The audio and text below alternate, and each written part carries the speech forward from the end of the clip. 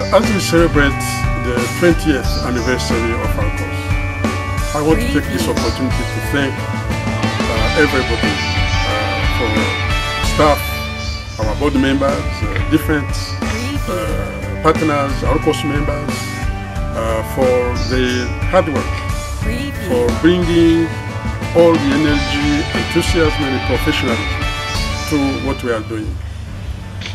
But I want to say that 20 years, we have done a lot, but still has to come. And we want to keep this leadership in promoting sustainable development in Africa, and also keeping ARCOS as a model for conservation development, addressing the issues from local level, national, regional, and even international level.